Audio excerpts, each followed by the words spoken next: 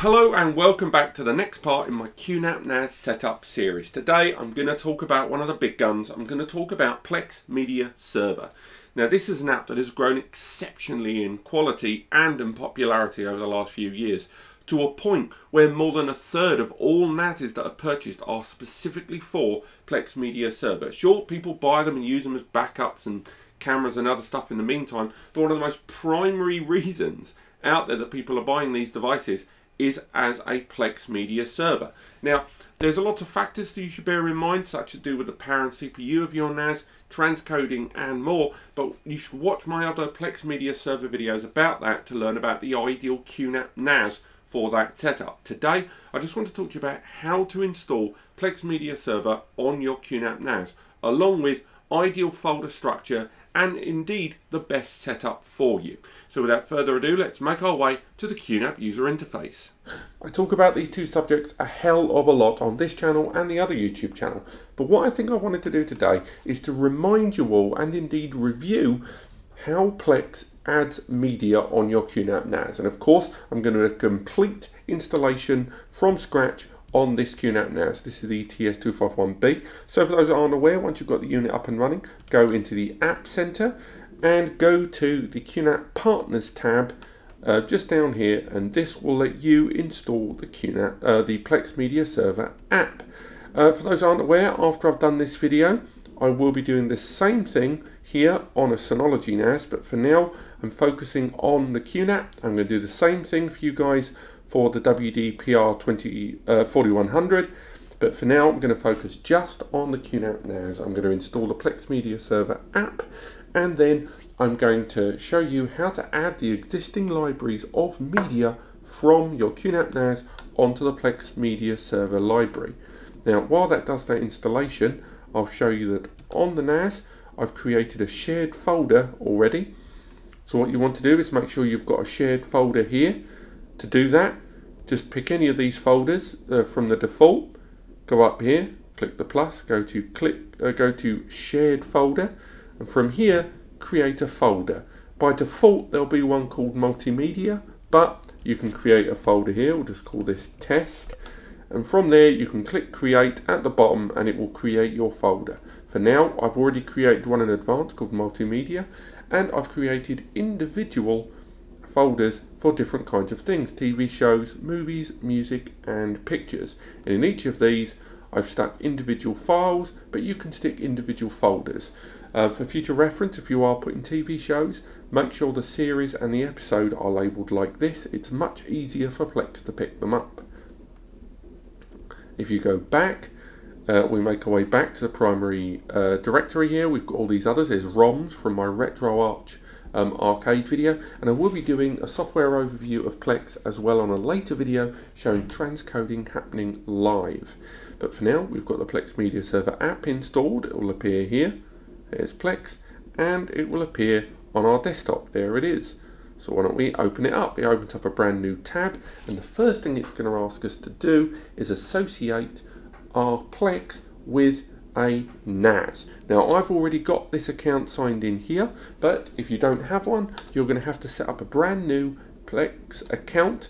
So from here you can sign up with an existing Google account, Facebook, or create a brand new account altogether. For my part, I'm going to use that same one that we've been using in previous videos that we set up way back in the past, if I can remember the password correctly. And this should sign us into our Plex Media Server and associate it with this Plex Media Server account. So first things first, it will tell you how Plex works. And again, if you don't know, take a good moment to read these. But moving forward, click Got It. And this is the latest installation for 2019. It'll ask you if you want to set up a Plex Pass for all the premium features. You don't have to do that first thing, or you can go into the comments where there's links where you can set that up.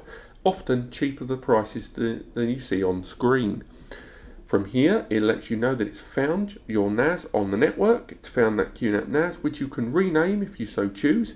So I'm going to call it QNAP NAS, and you can say whether you want to access this device directly outside of there. There was Z on the bottom of the screen. Click Next, and from here is where we want to start setting up the media library based on those folders I showed you on the QNAP NAS just now. It's just renaming the Plex Media Server installation, so this may take an extra moment. So here we are at the adding media stage, and from here what we need to do, because you don't have to do this, but it is advised you do this at this stage, it's just easier, click Add Library. From here select the type of media, so say we're going to go for movies. You click Movies, and then you can rename it from films to whatever you want. You can name it to films and movies if you choose, it doesn't really matter.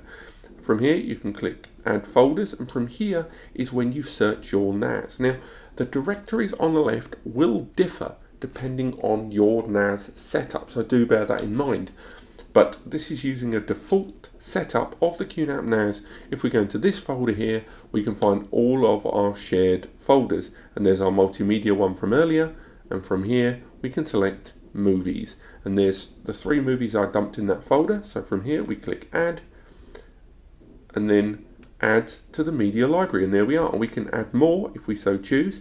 So the TV programs, for example, so if we just hyphenate or just abbreviate that to TV, from there we do exactly what we just did, but this time select TV shows, and remember to put that parentheses there to make it a lot easier for the files to be sequenced by Plex. And again, the same thing could be done. We'll do one more media folder. So we'll click that, Add to Library there, and then again we can do multiple folders for one library if we so choose. So if we've got multiple directories for music, we can select multiple, but for now we'll pop that music one in. Once again, multimedia, music, done. Click there, and we can do individual bespoke options if we like, to sign up to other services to get thumbnails and lyrics, or other ones where we can use import from iTunes and podcasts and more. So we'll leave those in there. Actually, do you know what, let's do the last one, why not? And we'll do the sequencing of photos. Again, same directory, same one, pictures, add to library. So we've added these 4 to the library, and then Plex will scan this media and then start adding thumbnails as well as metadata. Again, you can add more apps to Plex to run different services and applications, but for a number of them you will need a Plex Media Pass. Plex Pass, no less. And from here it's already started sequencing all of those TV shows and my own private photos that I've uploaded directly onto this NAS, and from here we can now play them. We can add more files and folders, and from here make sure you go into settings and claim the NAS server. What this does is assign this NAS to this account, and therefore saves this device being used for other means. And that's it really. From here we can carry on, and this NAS will continue in the background to sequence this NAS information, and of course add these TV shows so they're accessible, there's the photos as well, accessible on mobile phone devices, consoles and more. And that's it, we're done. If we go into one of these, we'll go into Mr. Bean there.